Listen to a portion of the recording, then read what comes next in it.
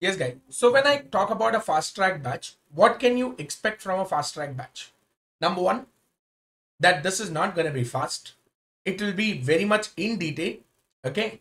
Number two, I will be covering, if I talk about an ABC aspect, okay, like you have your ABC costing, I will try to cover both A and B segments.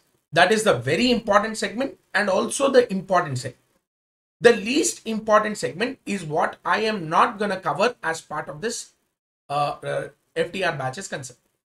So if you look at probably your inventory valuation, probably your cash flow statement, these happen to be a lesser, more important chapters. So those lesser important chapters are not the ones which we are going to talk about here. So we are talking about certain chapters which are very much expected to appear as far as your exam is concerned.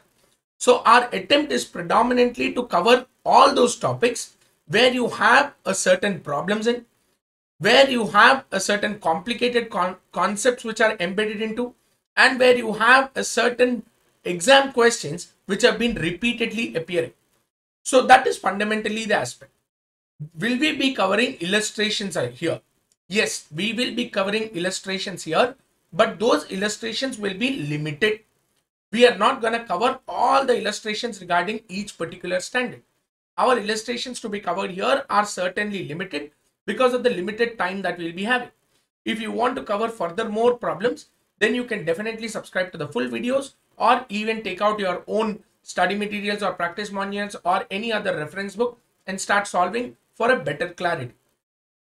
Fast track reference batch alone is sufficient for you to appear in the exam? Absolutely no. You need to have an effort put in from your side as well.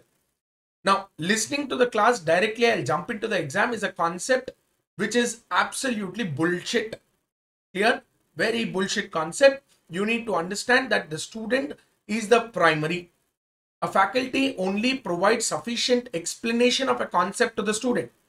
But it is the concept, it is a student who has to absorb the concept, understand it, read it once again, remember it, go into the exam, reproduce it.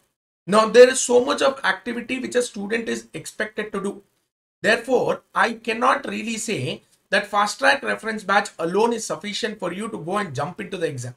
There is a significant amount of effort that you as a student has to put in compulsory, which you cannot substitute by any faculty, even if it is a 200-hour session. Be that, make it very, very clear in your head. Clear? Now, so we will basically deal with concepts based on their categorizations here. So we will start with the asset related standard. But before we go into the asset related standards, it is very important for us to cover what is the importance of this Ind AS, how did the entire transition into Ind AS start occurring, and how many enterprises have already come into Ind AS, and what is its significance. So these are some things that we have to start looking into. So let us start this session, but please make sure that if any person has any doubts, you people keep messaging me. Throughout the session, you can keep messaging me whenever you want, even after the session closes. However it is, please make sure that you people are messaging me, keeping a communication intact so that you get your doubts clarified. At the same time, you give us sufficient feedback regarding our session.